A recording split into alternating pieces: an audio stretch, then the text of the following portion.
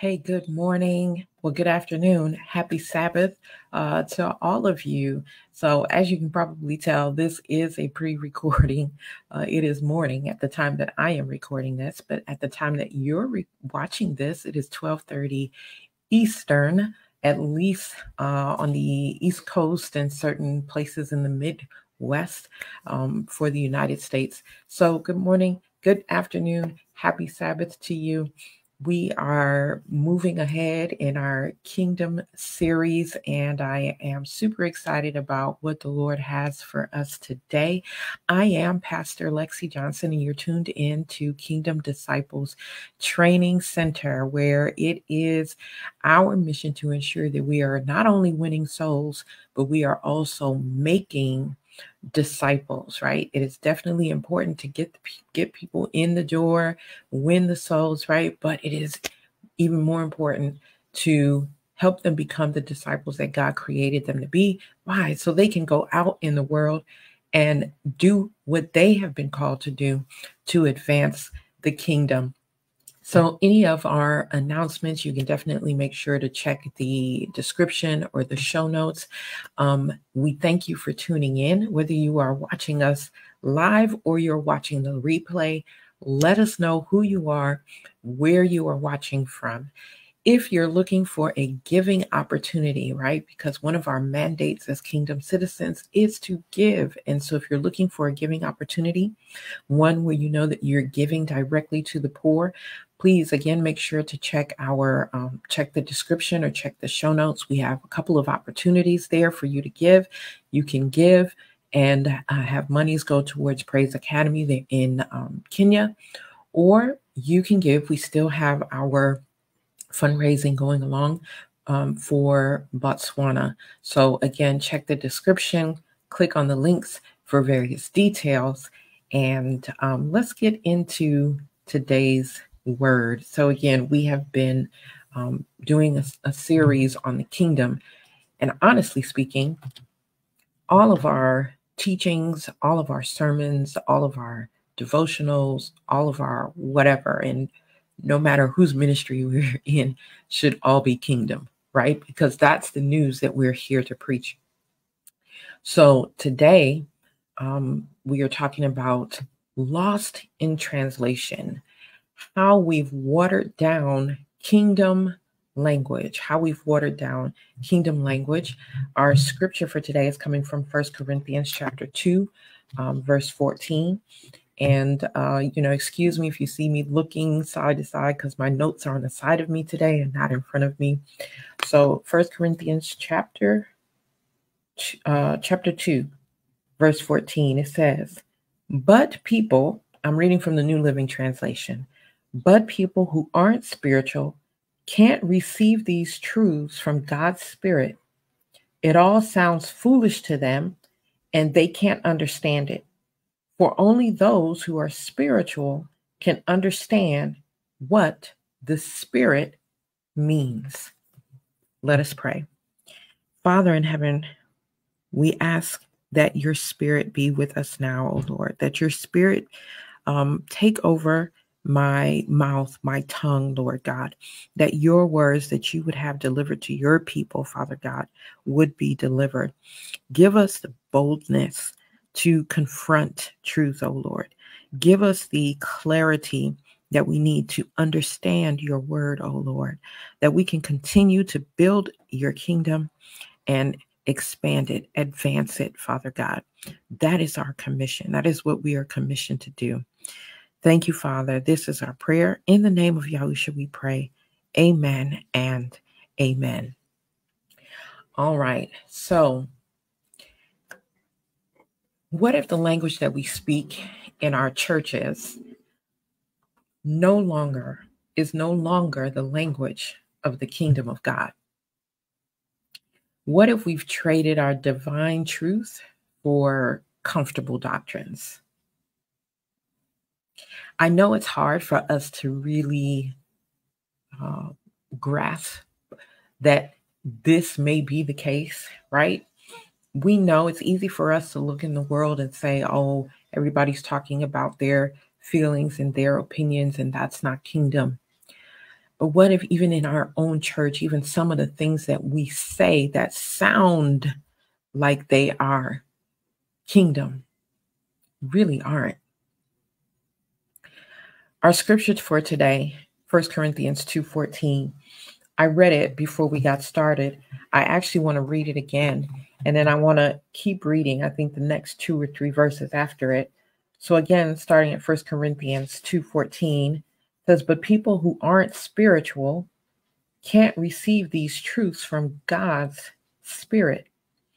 It all sounds foolish to them, and they can't understand it, for only those who are spiritual can understand what the Spirit, capital S, Holy Spirit, means. Those who are spiritual can evaluate all things, but they themselves cannot be evaluated by others. For who can know the Lord's thoughts? Who knows enough to teach him? But we understand these things, for we have the mind of Christ. We have the mind of Christ. So, first of all, because we've been talking about kingdoms and what kingdoms have and what they don't have, let's talk about the importance of language in any kingdom, right? Every kingdom has its language. If you go to Britain, it has its language. If you go to the United States, okay, and its territories, it has its language. If you go to the islands, right, they have their official language. If you go to various parts in Africa, they have their official languages that they may speak for, or an official language they speak for that country, but then they may also have other languages that are unique to that country, right? Every kingdom has its language, which is, it's not just about words, but this is about how culture is expressed. This is how values are expressed. This shows you the power of that particular kingdom. So let's go to Genesis chapter 11, verses 6-7, because this is Bible study after all, right? So I pray that you have your Bibles with you, your notebooks with you, pen, okay, or pencil, or whatever your favorite writing utensil is, crayon, Crayola marker, doesn't matter to me, right? And your highlighter. But let's go to Genesis chapter 11. Genesis chapter 11, and I'm going to read verses 6 and 7. All right. Are we there? I'm going to start at verse. Okay. It says, look, he said, the people are united and they all speak the same language. After this, nothing they set out to do will be impossible for them. Come, let's go down and confuse the people with different languages.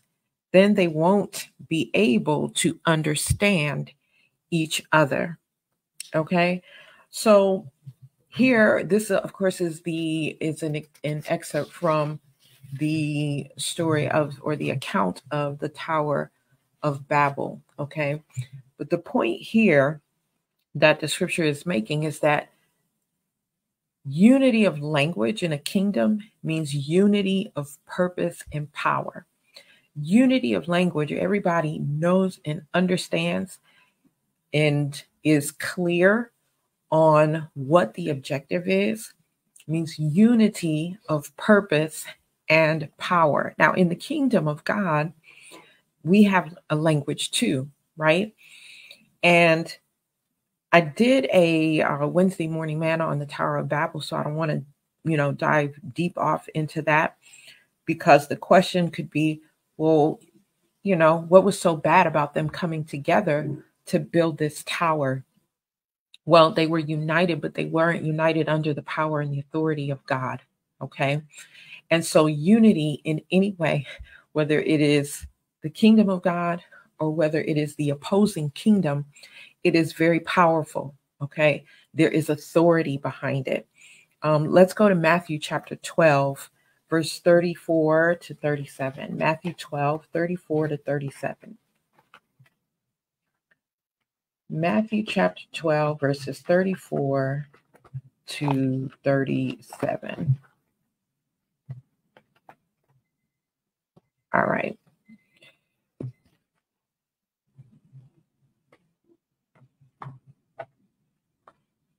Okay.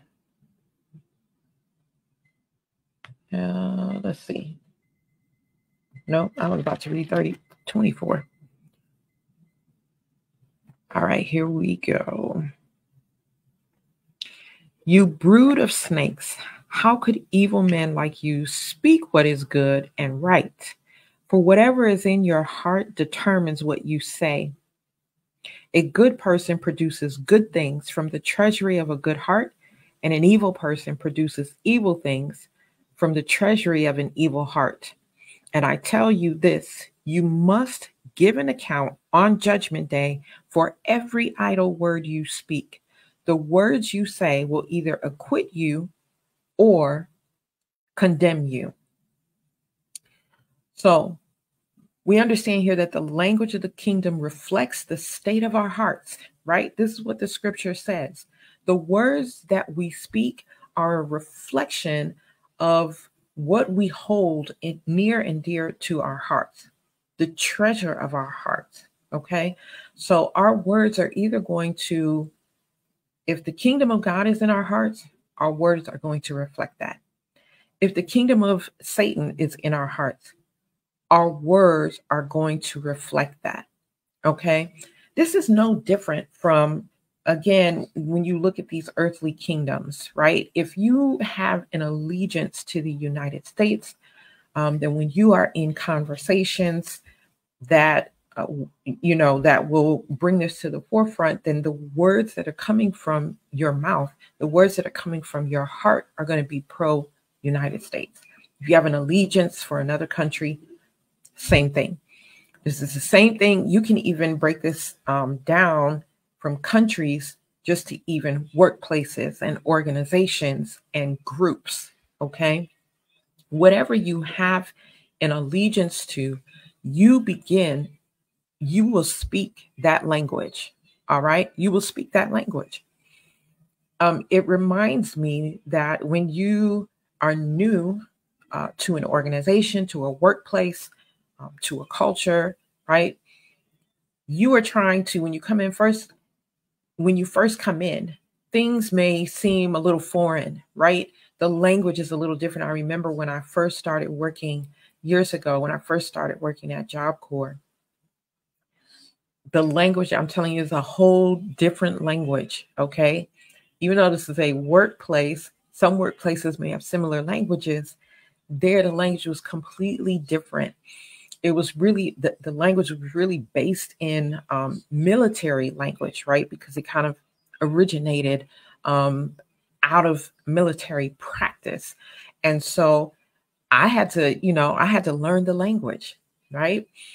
So it is no different. It is no different. And so the kingdom of God has its language, and it's not just about the words that are said, but it's also about the power and the authority behind the words. Okay. If you are a part of a certain organization, the words, the language that you learn to speak shows your allegiance to that organization, but also people can tell the power and the authority from which you speak. Okay. I don't care if it's McDonald's. I don't care if it's, I don't know, the electric company, wherever you are. Every group has its language. And so when you begin to speak, people know that, okay, you're a part of that organization and you are speaking by the power and the authority of that organization. Okay. The same is true for the kingdom of God. And so in the scripture here in Matthew chapter 12, verse 37, he says, the writer says, the words you say will either acquit you or they are going to condemn you. What is he talking about? So first of all, that word acquit means to exonerate. It means to absolve. It means to hold guiltless, right? And so therefore condemn means the opposite of that. It means that you are going to be found guilty, right? you are not absolved, you are not exonerated, you are not free. So they're going to acquit you or condemn you. And as we talk about the kingdom of God, he is saying the words that we speak are either going to show that we are part of the kingdom of God, or they're going to show that we are not part of the kingdom of God. Okay? The language of the kingdom reflects the state of our hearts. It reflects our allegiance to God's rule. How loyal are we to the kingdom? And are we suitable for the kingdom? Are we suitable for its good works? Are we suitable to speak by the power and the authority of the kingdom? And there is no in between, right? And in our world, too many people are walking around speaking and acting like there is an in between. What do I mean? Most people are talking about their opinions. Most people are talking about what they feel. Most people are talking about, well, my understanding, my, in a way that says that whatever they think is superior to the giver of the word and what he was thinking or speaking, right? The word can clearly say that this action is condemned, but there are people in the world who say, well, in my opinion, it's not that bad. I don't think it's a sin. Society doesn't think it's a sin, so therefore it's not a sin, right? And then some of us who say that we are kingdom believers will be like, will ascribe to that belief. And so then we begin to speak like this foreign culture, and we are no longer speaking like kingdom citizens. So we have to understand that every word that comes from our mouth reflects the state of our hearts. Every word that comes from our mouth shows whether we have an allegiance to God or whether we have an allegiance to Satan. There is no in between. I need us to understand that. Okay. There is no in between. So the problem with modern Christian language, Christian, okay, we'll say not kingdom. The problem is, because you have to understand, unfortunately, these days, Christian doesn't also synonymously mean, or Christian is not synonymous for kingdom either. Church is not synonymous for kingdom, unfortunately. Okay. But the problem with our modern language is that over time, it has been diluted by worldly doctrines. It has been diluted by traditions. It has been diluted by practices that focus more on human understanding, right? And less on the spiritual truth of the word of God. Let's go to Mark chapter 7, verse 13. Mark chapter 7, verse 13.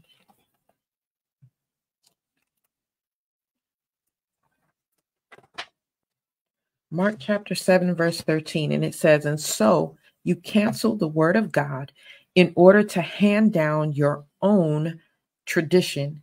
And this is only one example among many others. So, of course, the writer here, if you read in context, has already given an example of what he meant, right? And so this whole chapter in Matthew, well, the beginning of Matthew chapter 7, Yahushua is talking about inner purity. He is the Pharisees, right, and the teachers of the religious law have come to check him out. And what they noticed was that the disciples failed to follow some kind of ritual. And so they call Yahushua on it, right? And so he responds by saying, and so you cancel the word of God in order to hand down your own traditions. In other words, your tradition has become way more important than the word of God. We see this happening right in our very own churches, that traditions have become more important than the word of God. Anytime you find yourself, and I think I have made mention to this last week for another reason, and maybe in other messages that I have taught, but when the people of supposedly the kingdom, the people of the church begin to argue about the color of carpets, the time of a service, the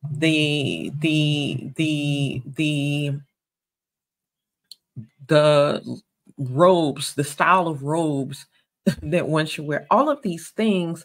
And I'm saying these little things, but there are even other things that some may think, are a bigger deal that we're arguing over. And we're saying, no, it has to be this way because it's always been this way. Service has to be at 11 because it's always been at 11. We can't do Sabbath school or Sunday school at this time because it's always been at this time. We've always done the baptism ceremony on this particular weekend at this particular time. Then the traditions have taken precedent over or have now become superior to God's word. Because see, in the kingdom, none of that matters. None of that matters. There is no expressed command or rule about church needs to be held at this time, right? There is no express command for that. And if you want to take that even deeper, there is no express command for it because really, if we look at the word church and what it actually means, it really should transform the way we're doing church. I'm not going to go there today, right? So what are some other examples, though, what we're talking about that things have over time, they have become lost in translation. Over time, things have become watered down, right? Over time, traditions and doctrines have replaced the pure word of God, right? And when you replace tradition with the word of God, then it leads to watered down language as well. And then that word lacks power. And then because that word lacks power, guess what? People are not becoming free. And if people are not becoming free, then what does that mean? That their eternity is in jeopardy. So here's some examples, right, of some watered down language. When we say blessings,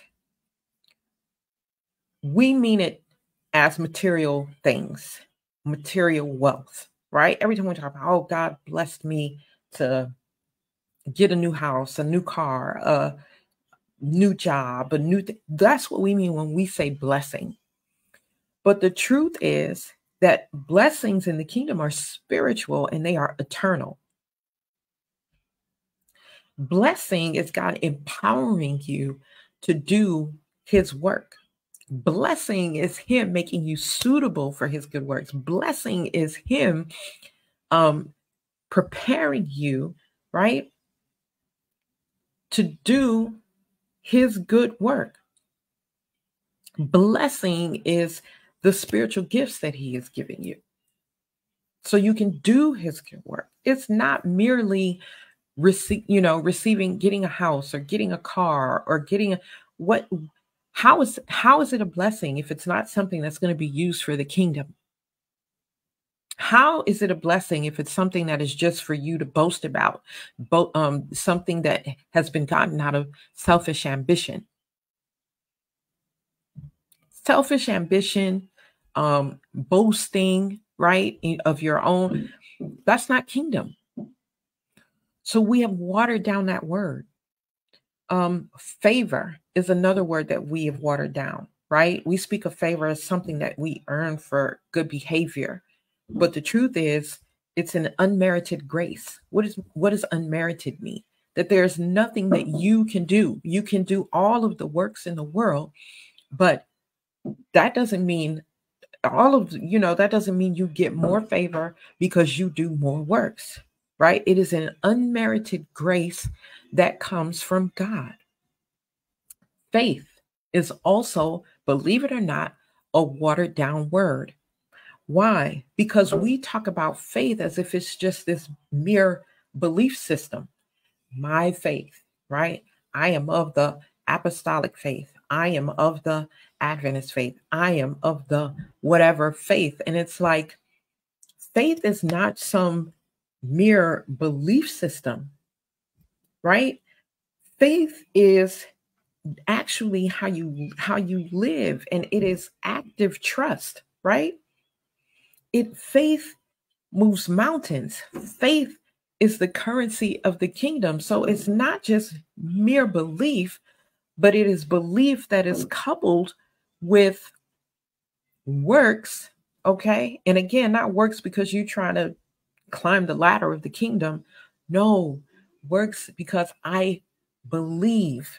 These works are a demonstration of my belief in God, my belief in my belief in Yahusha, and my belief in him and his ability and his power and what he can do in my life and the life of others, right? So that word faith, watered down. And it is our responsibility as kingdom citizens to make sure that these words do not get lost in translation. Love is another that has been lost in translation, especially today. We talk about, we just need to love. And we have no idea what that means. And the love that we are demonstrating is not love from 1 Corinthians 13. Have you read 1 Corinthians 13? Like, have you not just read through it? Meditate on it, right? Meditate. The word for meditate in the Hebrew, is it the Hebrew or Greek? It's the Hebrew, I think. It's Haggah. And Haggah means like you're just tearing into it, right? If you ever seen lions eat or lion cubs eat, that's how we need to be meditating on the word of God. Have you meditated on 1 Corinthians 13? And can you truly say that that is how we are expressing love in the world? 1 Corinthians 13 is the true expression of love. But when we look at what's going on and how we use the word love, and when we say we love, we can look at that and say that that's not what I'm doing. At least I can't speak for you, right? But I remember one day just really, because I was preparing to speak on that particular scripture, that particular topic of love. And I remember just reading it and meditating on it, and then crying and asking God for forgiveness, because this is not the way in which I was expressing love, right? It has been watered down. Marriage, watered down. The word adultery, watered down, because now we say, instead of adultery, we'll say having an affair. Like, we take these words and then we just want to find something more palatable or something more easy to digest instead of calling it for what it is, right? Forgiveness, we water it down.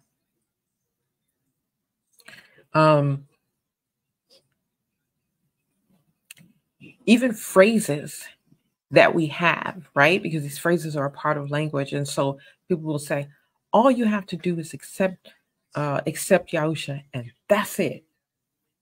That's the beginning. Your yes to Yahusha is the beginning. People say it is free. No, it's not. Salvation is not, yes, you take the gift of salvation, but there is a cost.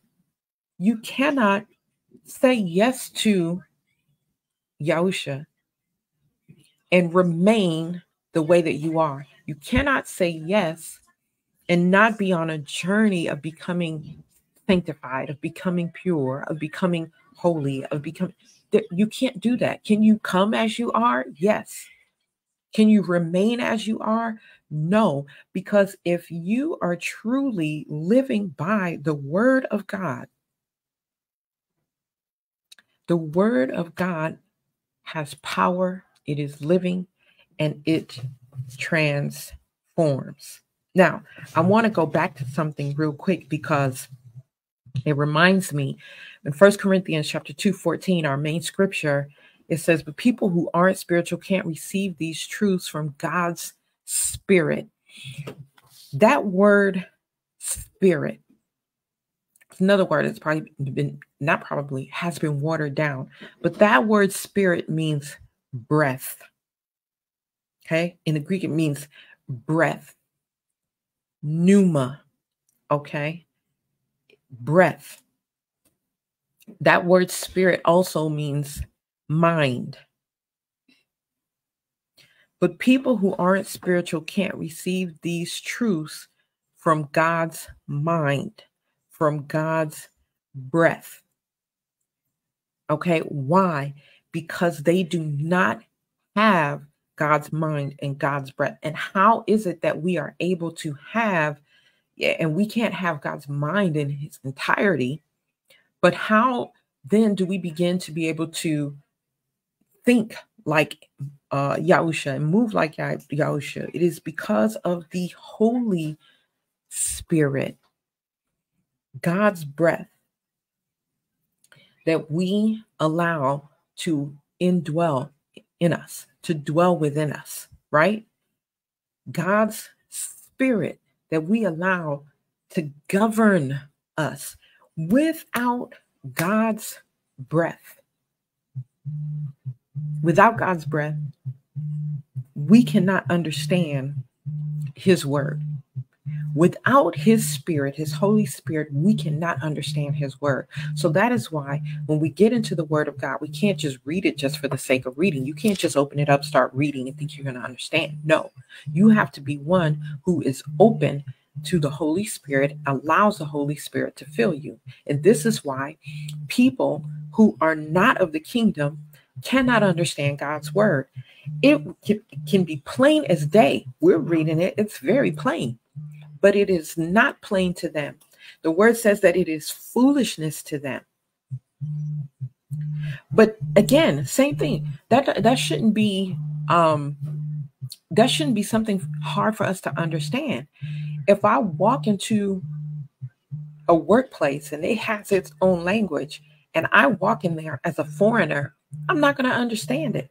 To them, it's plain. Everything that they're saying is plain. They get it. It's understandable. They're on one accord. They're moving to and fro, one purpose, unified. I'm standing there like, I have no idea what's going on here. No idea. In fact, you can even go from one region in the U.S. to the next region, right? And not understand the language and be lost. I remember for the very first time when I visited the South, talk about not understanding the way they speak, not understanding language. And I had to look at my husband then at that time and be like, can you translate? Because that's his family. That's where he's from, right? I could not understand, right? And so that's how people who are not of the kingdom, who don't believe the word of God, that's how it is.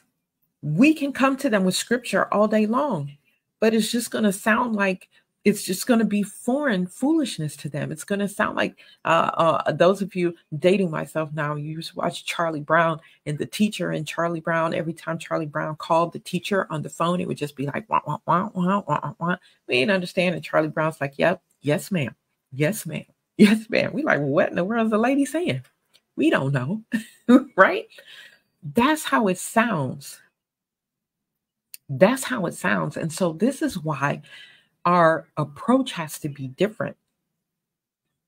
When we are talking to people who are not believers, we feel like we can take this book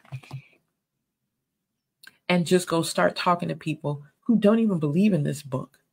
They don't even understand this book. And we think that we're just going to talk from this book and they're going to understand it. No, they're not. The scripture clearly tells us spiritual things are spiritually discerned. So unless they have the breath of God, the mind of God, what is the breath and mind of God? The Holy Spirit. Unless they have the Holy Spirit, that it is foolishness to them. And dare I say that not only is it that does that apply to foreigners, but that even applies to many of us who have been in church for a million years and still do not understand the word of God. We are a foreigner just the same, because we have not allowed the Holy Spirit to be the one to interpret the word of God. And so we're lost in translation as well. Those of us who call ourselves part of the kingdom of God, we're lost in translation too, because we are not allowing the Holy Spirit to interpret. We are allowing our feelings, our emotions, our mind, our everything else, our whole tinted life to interpret the word of God.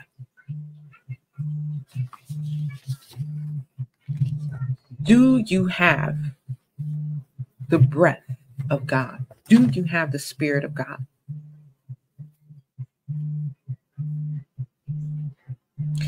The language of the kingdom has been hijacked, if you will, right, by religious institutions, shifting the focus from living a living relationship with God to rituals and to dogma.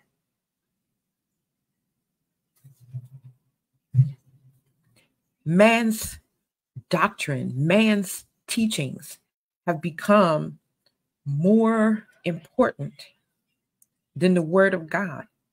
We quote from man's doctrines and man's teachings. There are sayings that church folk have that are nowhere in the Bible. 2 Timothy chapter 3, verse 5. 2 Timothy chapter 3, verse 5 says, they will act religious, but they will reject the power that could make them godly. Stay away from people like that. They act religious. And see, we have to understand that religious and godly are not the same thing. Religion and the kingdom are not the same thing. They're not the same thing. Church, not synonymous. In these days, the way we practice church is not synonymous with kingdom. So they act religious, but they reject the power that can make them godly. When I read that verse, one of the first things that came to mind is fasting. Fasting is so powerful. But do you know that many people are not truly experiencing the power of fasting because it has been watered down? It has just become a ritual. So people think, oh, okay, time to fast. I just don't eat for a period of time and that's it. And it's like, that's not it. While you are fasting, there are things that you are supposed to be doing. You are supposed to be feasting on the word of God during that time. It's not merely just not eating and you just go on about your day. There is no power in that. There can be no power that comes from that.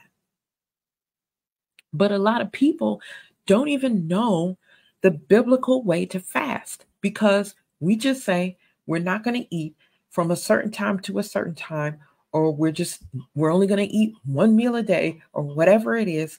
And that's it. We don't teach people how to get into the word of God. We don't teach people how to take that time that they're fasting, get in the word of God, increase their prayer life, increase their meditation life, right? How to listen for God. That is the purpose of fasting. The just setting down the meal is like the bare bottom minimum.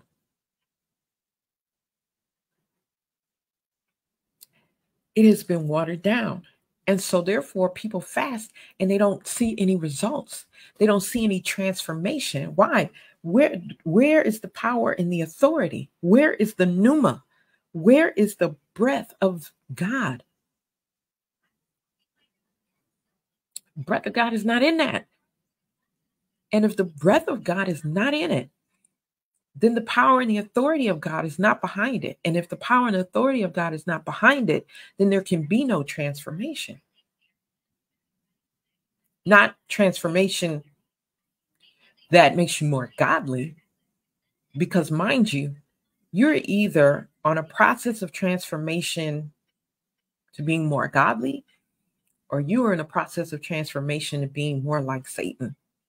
There is no middle ground. And the words that you are using and speaking, our main scripture said, every idle word, every word that we think lays dormant, every word that we think, like, we're very lazy people when it comes to language, because there are certain words that we think just, don't have a lot of power, like a or the, or, these types of words. And when we read in the Bible, we just run over those words. But in the Bible, every word, every word, every word has power and authority behind it. And that's why we get lost in translation, because we're skipping over words, we're hurrying along, and we get lost. And we don't experience the true power of the kingdom. So the language of the kingdom has become more about outward appearance, really, than less about inward transformation. We are more concerned with what, we take communion every first, whatever, Sunday of the month. We fast every third Monday. All of these things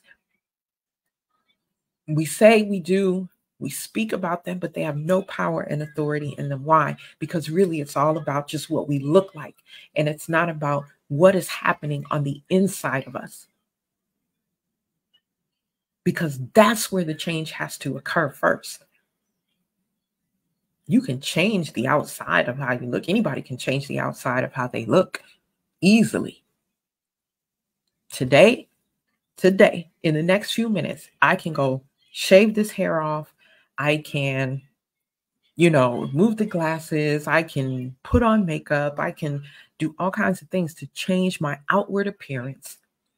But it does nothing to change me inside.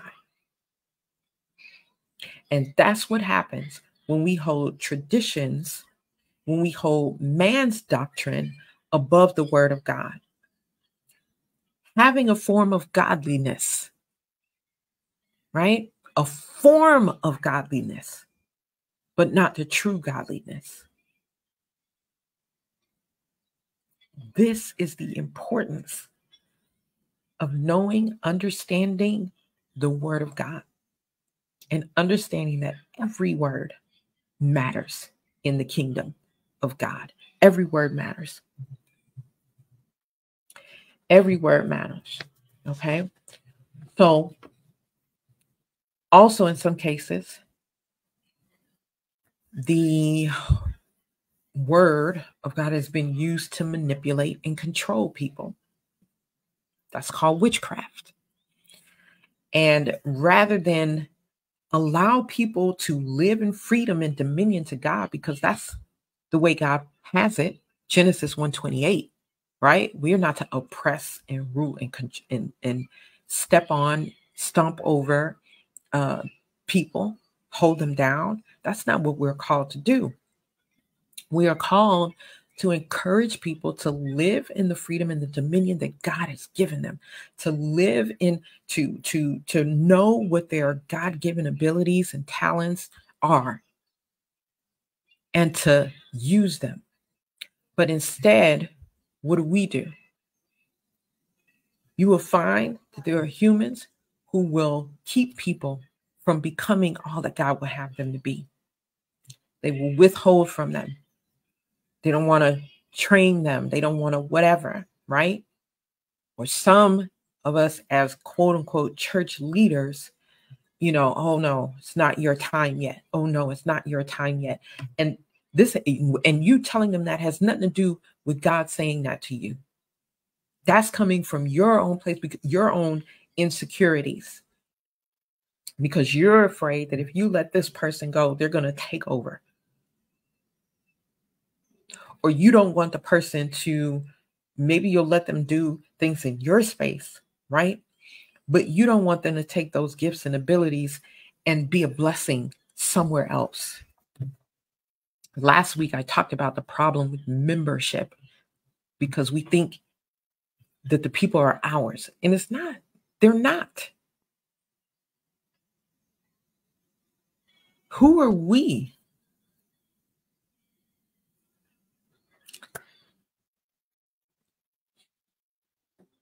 So in some cases, people have taken the word of God and they've manipulated it so that they can control people. And that's not good. Galatians chapter 1, verses 6 and 7. Galatians 1, verse 6 and 7 says, I am shocked that you are turning away so soon from God, who called you to himself through the loving mercy of Christ. You are following a different way that pretends to be the good news, but is not the good news at all. You are being fooled by those who deliberately twist the truth concerning Yahusha. So we must also be vigilant, right? We cannot, those of us who may not hold titles of pastor, preacher, teacher, evangelist, father, whoever, we cannot hold to the excuse that, oh, well, so-and-so didn't let me. So-and-so said I wasn't ready. Did God say you were ready? And I'm saying that God truly said it, right? I'm not saying that you are not listening to God and you're not listening to godly counsel. That's not the situation I'm talking about, okay? I'm talking about people who have clearly heard from God that they need to move out of a space into another space and do some things, but you will not, because a man told you not to. Right? The author here in Galatians says that you are following a different way that pretends to be the good news, but is not the good news at all. That you are being fooled by those who deliberately twist the truth concerning Yahusha. The true language of the kingdom is meant to liberate. The true language of the kingdom does not bind, does not hold in bondage, does not deceive, does not oppress. That doesn't mean that the language is always nice and you're going to hear what you want to hear all the time either. Because sometimes the very thing you don't want to hear is the very thing that will free you. Because that's what the word of God does. It liberates.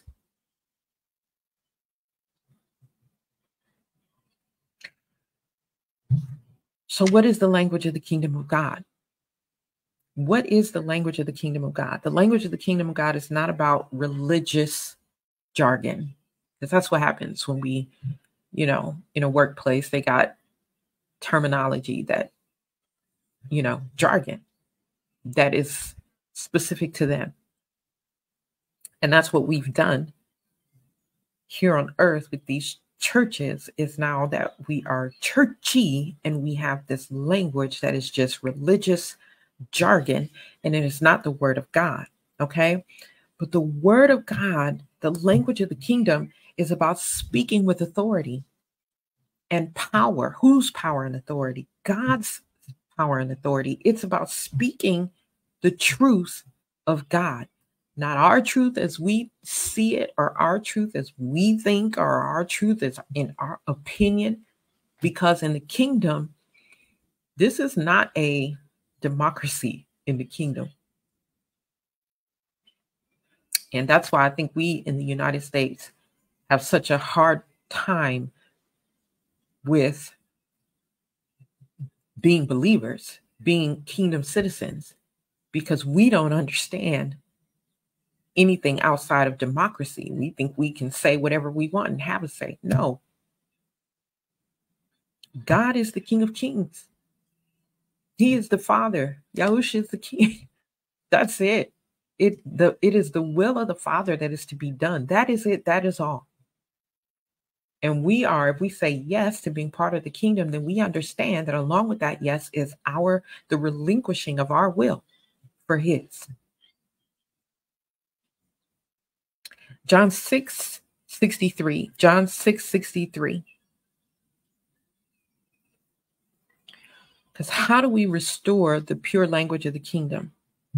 John 6:63 says, the Spirit alone gives eternal life. Spirit with a capital S, meaning the Holy Spirit, because there are other spirits, okay? There's the Holy Spirit of God, and then there are spirits of the enemy. So the Spirit, capital S, the Holy Spirit alone gives eternal life. The Holy Spirit alone. So it's not the Holy Spirit in you. It's not the Holy Spirit in me. It is not the Holy Spirit in the church board. It is not the Holy Spirit in the elders. It is not the Holy Spirit, and it's not.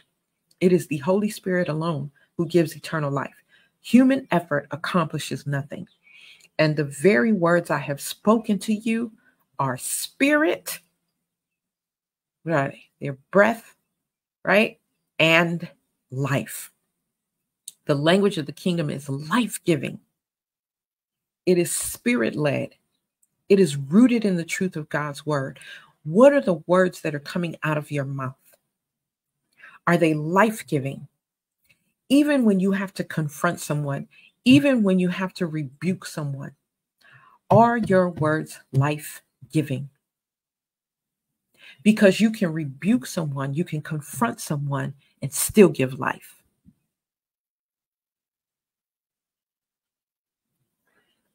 I'll say it again. You can rebuke someone, you can confront someone and still give life.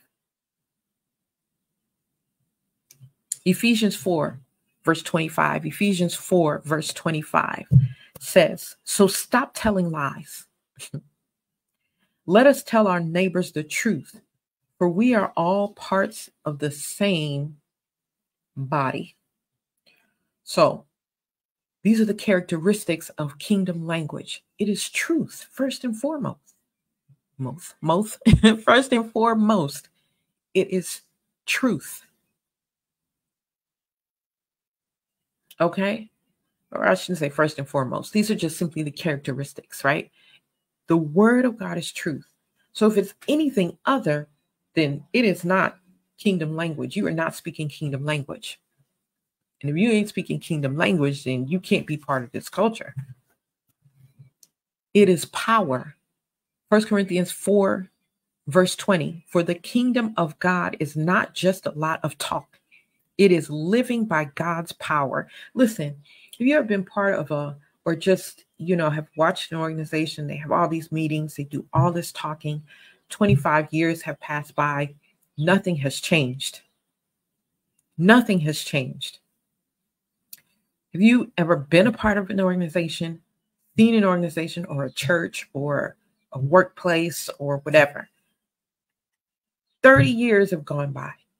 All these meetings, all of this talking, nothing has changed. Same for individuals. And be mindful, is this you? All of this talking that you do, all of these phrases that these churchy phrases and things that you use, all of this talking that you have been doing for 50 years, and there has been no transformation. It's a problem because there is power in God's word. Another characteristic of the kingdom language, authority. Not only is there power, not only is it truth, but there is authority. Luke 10, verse 19 says, look, I have given you authority over all the power of the enemy, and you can walk among snakes and scorpions and crush them, and nothing will injure you. So there is an authority that you have when you speak the word of God. But if you are not speaking the word of God, it is going to be evident because you'll have no authority. You can even have worldly authority. You can be given worldly titles. Walk around, you got worldly authority. But the true test is, do you have kingdom authority? Another characteristic, love. And if there had to be one that is, I would say foundational, it is this. 1 Corinthians 13:1. I spoke about 1 Corinthians 13 earlier. If I could speak all the languages of earth and of angels, but didn't love others, I would only be a noisy gong or a clanging cymbal. Anytime, whatever you are speaking is not from a place of love, and this has nothing to do with whether you're firmly speaking or whether it's friendlier, or it has nothing to do with that tone. It's just, is it coming from a place of love? Because if it's not coming from a place of love, it is not kingdom language. If it's coming from vengeance and greed or anything that is not of God, you're speaking to someone, calling yourself, putting them in their place or helping them to be better, but it's not coming from a place of love. Noisy gong or a clanging cymbal. Truth, power, authority, love. Those are the characteristics of kingdom language. And when that is in place, when all of that is in place, then you're going to see transformation. It's what's the word that I'm looking for? Transformation must happen. It has to happen. It is inevitable. So as we conclude, this is what I want to call you to do. I want you to reflect on the language that you use in your daily walk, in your daily life. Are your words aligned with the true language of the kingdom? Or have they been tainted? Have they been watered down by doctrine and traditions? And be honest, because again, there can't be any transformation without truth.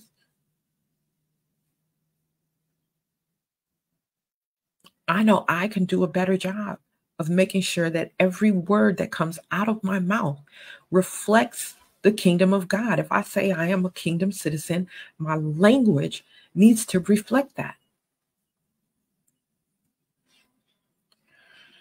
And you all know that I love to also give you practical application, right? I want to teach and just have things remain like theoretical.